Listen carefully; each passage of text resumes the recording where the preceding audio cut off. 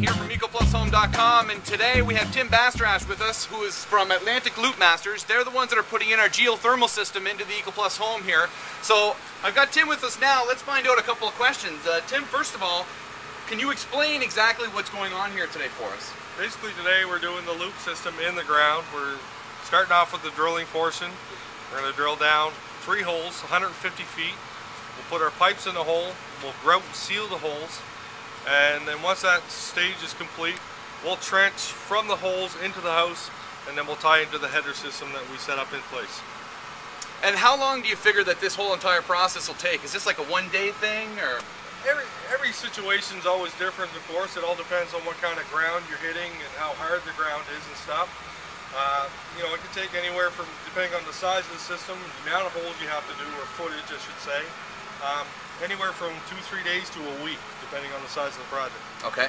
And this project here, you're thinking 2-3 days? I'm thinking 2 days we should be able to complete the loop outside, bring it into the house, and then be able to ready to go.